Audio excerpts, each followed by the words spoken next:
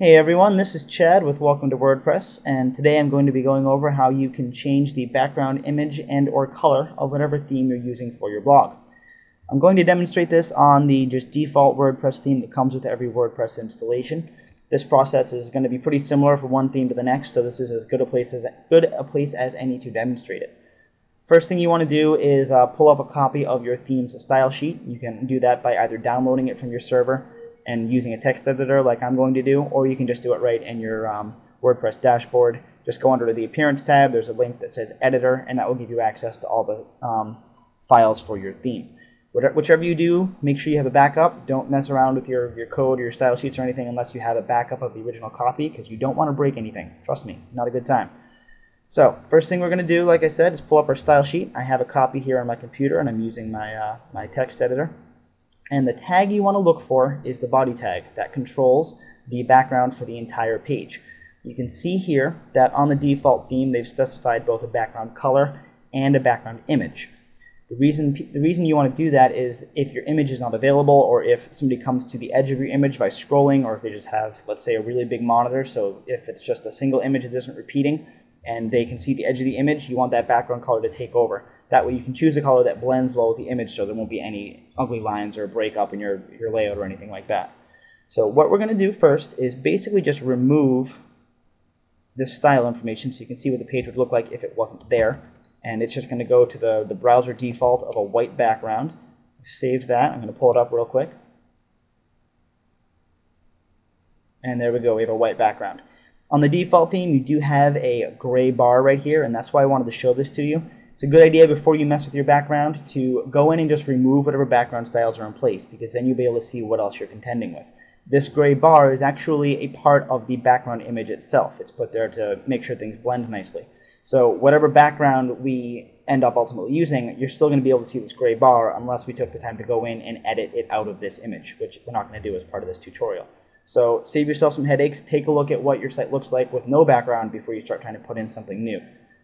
So now that we've done that, we're going to go ahead and apply our own background color. For the purpose of this tutorial, we're just going to pretend that gray bar isn't there. So what you want to do for background color is just type in the hex code for the color you want to use.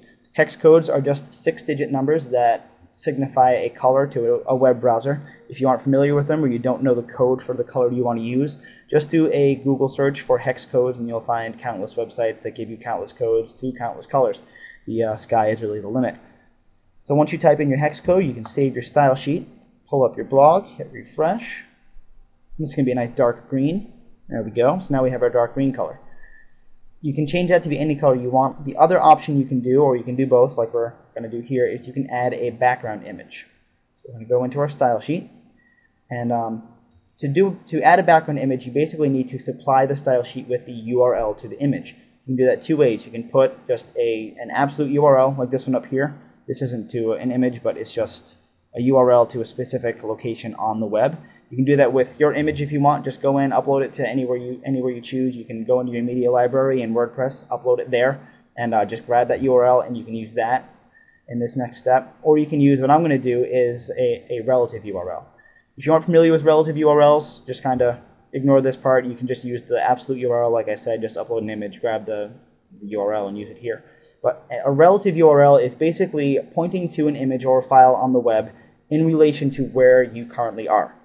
Now what that means is right now we're on the style sheet in the folder for this particular theme. Also inside that theme is a folder called Images. Let me show you. This is the folder for the default theme. You can see right here there's a folder called Images. Now there's a style sheet that we're looking at over here. So from this location where the style sheet's sitting, we want to go into the Images folder and look at a file in this folder. In order to do that, I need to put that file in here. So I'm going to go ahead and copy my new background image into this folder. So now in the Images folder, we have my new background image.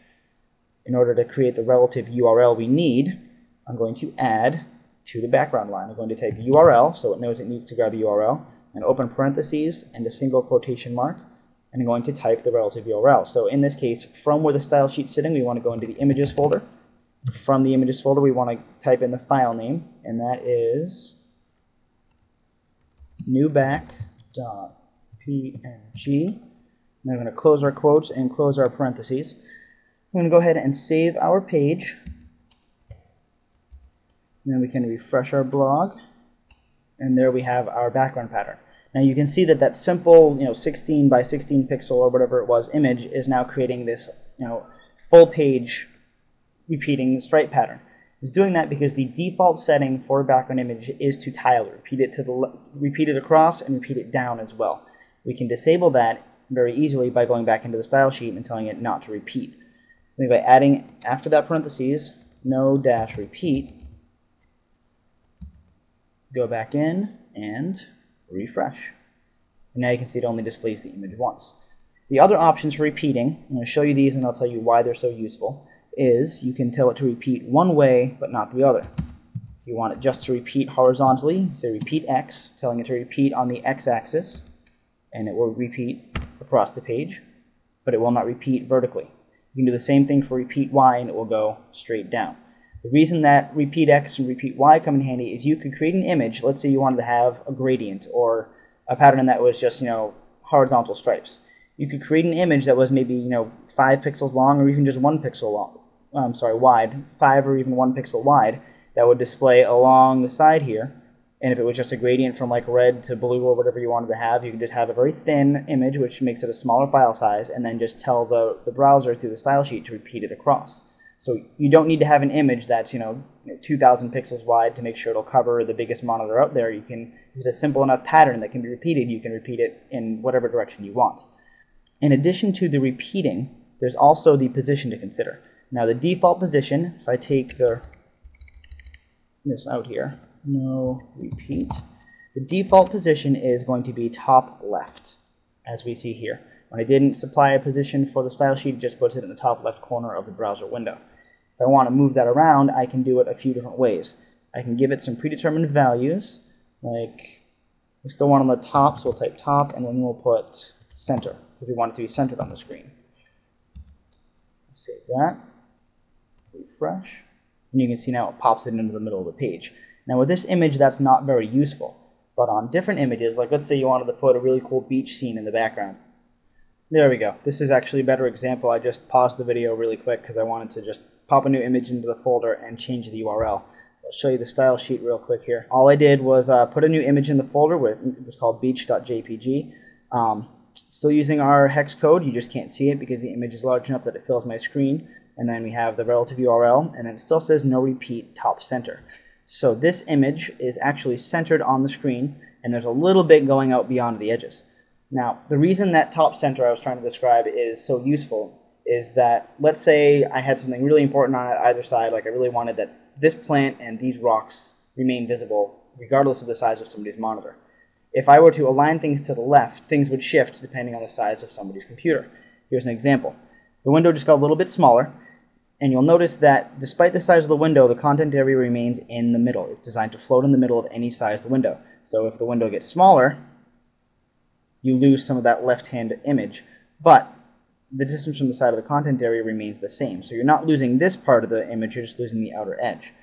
If we were to do things a little bit differently by changing to align to the left, let's see, no repeat, top left.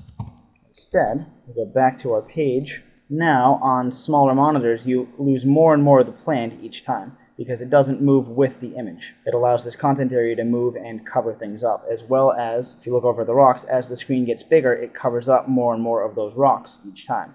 The last parameter that we need to talk about for background images is the attachment property.